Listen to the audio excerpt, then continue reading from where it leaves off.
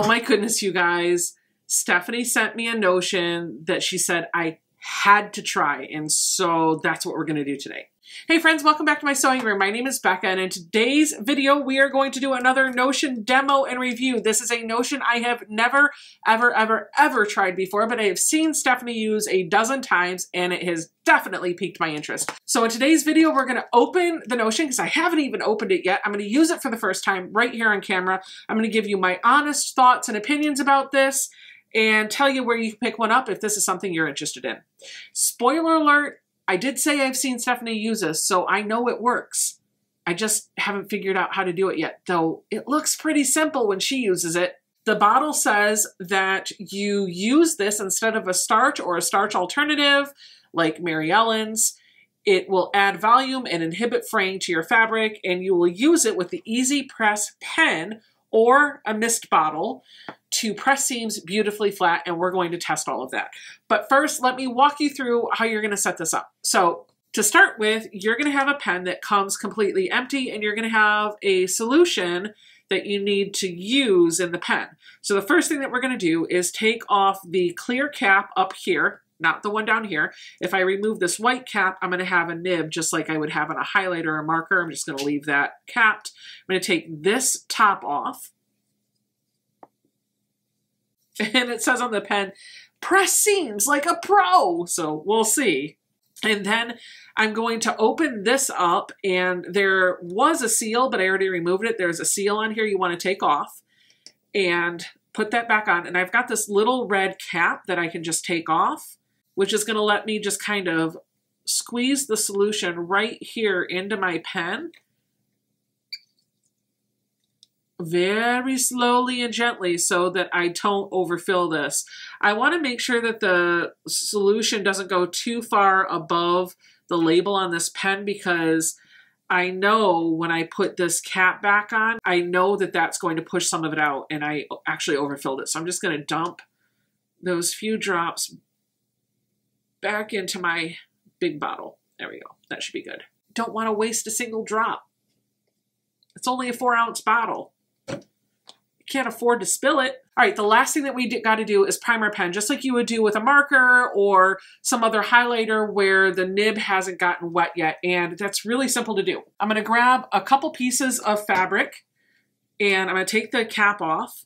I'm going to shake this up a little bit, and I'm just going to take the nib of the pen and push it down just like you would with a pen or a fountain a couple of times until liquid starts to kind of come out of the tip. And that's going to be really helpful for you, because anytime you use this when you're starching, you're probably going to want to do that as well. So if you ever go to draw this on your fabric and the nib isn't wet and you can't get any solution out, you just want to push down on it to get it to release a couple of drops of that solution. Now for the real test. We need a pressing surface. I've got my very well-loved pressing board right here. I'm going to turn my iron on to the highest setting, and I've already prepared a few blocks that we can use to test this with. We're going to do 3 different 9-patch blocks, pressing the seams. We're going to do one with nothing, one with Mary Ellen's, and then one with our precision stick. And to make sure that I know which one's which, I'm going to label them with a water-soluble marker. I'm going to put a big P on this one for precision stick. I'm going to put a big M on this one for Mary Ellen's. I'm going to put a C on this one for control. So again, the green one is going to be my control. I'm going to press this with just a dry iron and no added steam, clapper, none of that stuff. I'm going to press the yellow one with Mary Ellen's Best Press, and I'm going to press this block down here with the gray. I'm going to press this using my handy dandy Acorn precision piecing product pen. And we're going to take a look at this at the end and see which one appears to lay flatter. But before we do all that, I got to wait for that iron to heat up. Let's kill the time with a joke. What is the leading cause of dry skin? Towels! Iron's nice and hot. I'm just going to smooth this out. Gonna grab my dry, hot iron that has absolutely no water in it, and I'm just going to apply some heat to those seams. I'm going to leave it sit there because this is what pressing is, my friends. It is not moving the iron back and forth, although you can certainly do that if you want to. The idea here when you're pressing is if you leave the iron on the seam, you're applying pressure down, and they don't like you to move the iron around when you're pressing your blocks because you could, if there's bias edges in your block, you could have a tendency to stretch it out and distort the block. That said, I iron all the time and it's fine. Just be gentle if you know you've got some stretchy sides. All right, so this is my block. It's nice and pressed. It could be a little bit flatter in there, and I know if I would have used steam or Mary Ellen's, I would have got this super flat. I even know if I would have used my clapper, it would have been even more flat, but this is a control. I want to test dry iron versus Mary Ellen's versus the precision pen. So I'm gonna let this cool. I'm gonna set it over here to cool on its own, not under anything. Now we're gonna do the Mary Ellen's, and remember, yes, this one's gonna be a little difficult. So I'm gonna spritz it with some Mary Ellen's, and I'm going to lose this M that I drew because this is a water-soluble pen, and I don't wanna write on it with something else. So we're gonna spritz it, and you're just gonna have to trust me that the yellow one is the Mary Ellen's.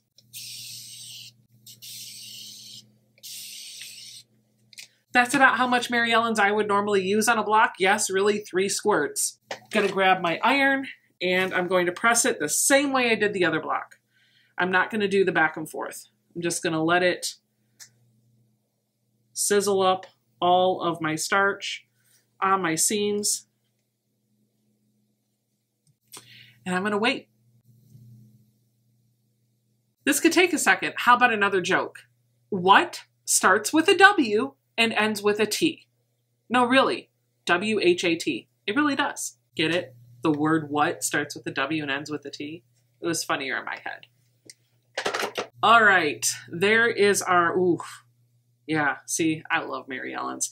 This is our Mary Ellen's block, and you know what? Just for good measure, since I'm not gonna spritz it again, I'm gonna write that M back on there.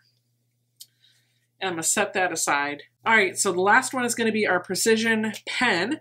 And so what I'm gonna do is take my pen and I'm going to push it so that some of that solution comes out, and I'm just gonna draw on the seam.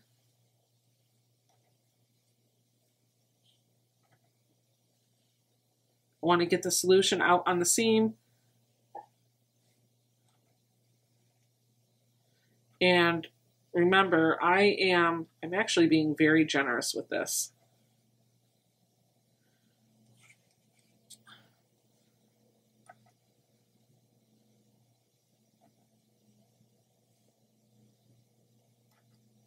I am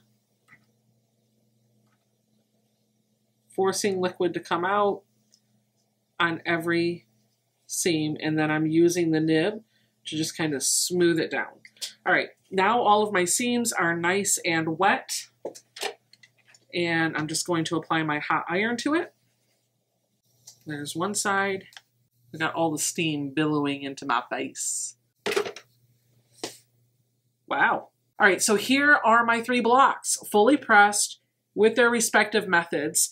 This block over here is my control, and honestly, the block feels a little flimsy because I didn't put any starch in the fabric whatsoever, and the seams are not laying as flat as they could. I don't think you're going to be able to see that on camera. Maybe you can, but it's a little, like right here where the fabric folds under, you can kind of see the seam is elevated a little bit. We want that to be as flat as possible. Ideally, your block with all of its seams should look like a nice sheet of paper. This one is with the Mary Ellen's, and those seams are really, really nice and flat. I mean, you all know what a Mary Ellen's block looks like.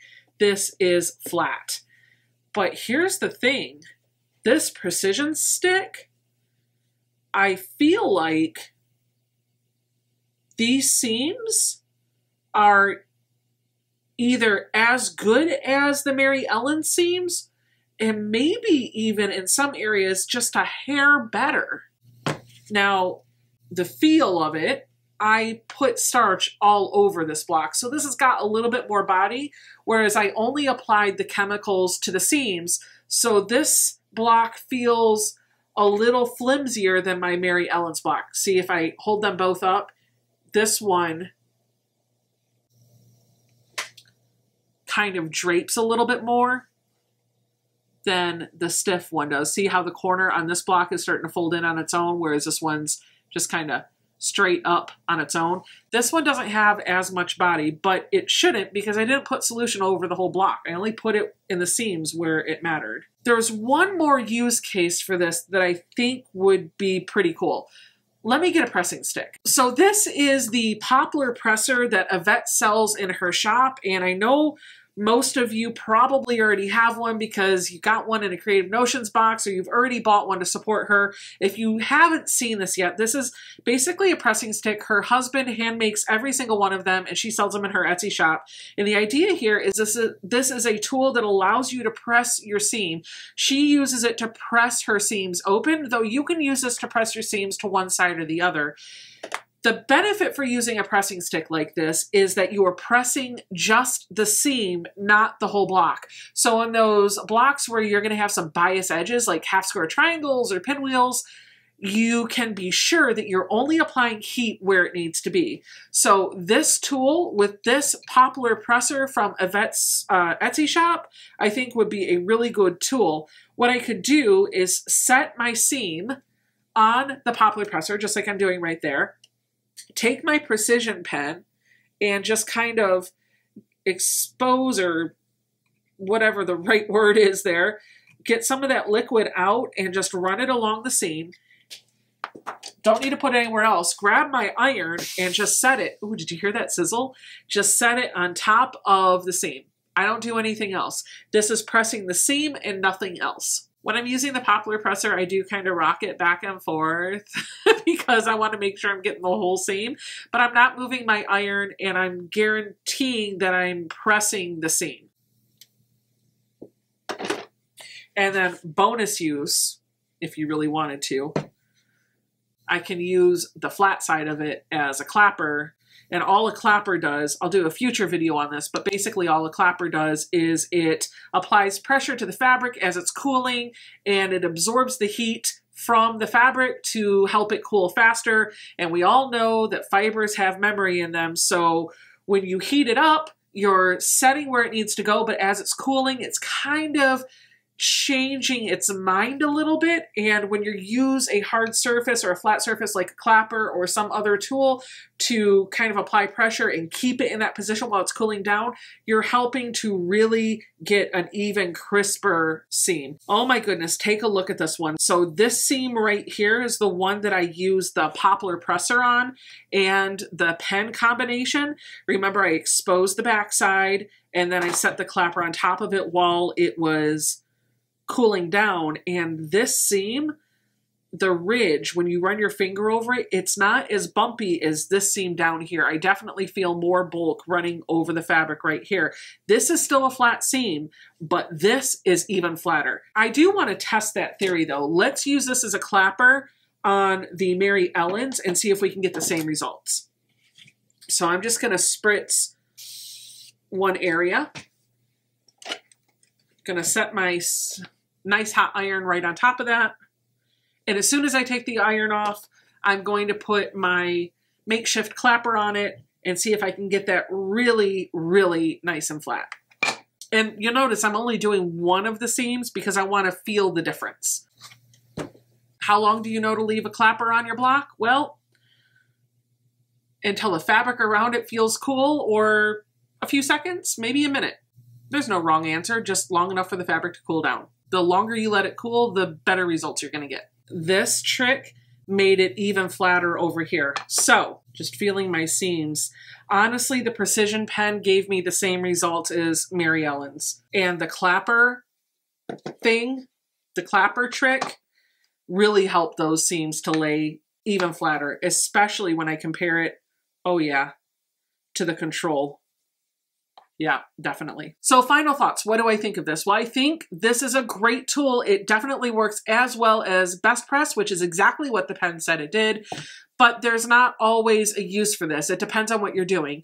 Obviously, if I am ironing yardage and I'm starching it, I'm going to go for my Best Press because this is easier to use for big pieces of fabric.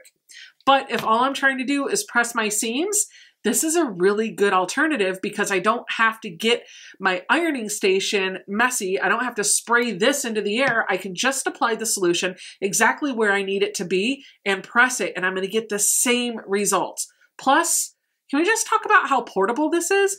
This would be super easy to take to a retreat, and it would last you the whole thing, and you wouldn't have to take a gallon of Best Press. So yeah, if my fabric was pre-starched, I would take this to work on blocks in a heartbeat. Absolutely. All right, so I used 2 notions technically in this video, and if you want to pick up either one of those, I'm going to link to each of them in the first comment down below this video. Leave me a comment down below. Let me know what you thought of this notion.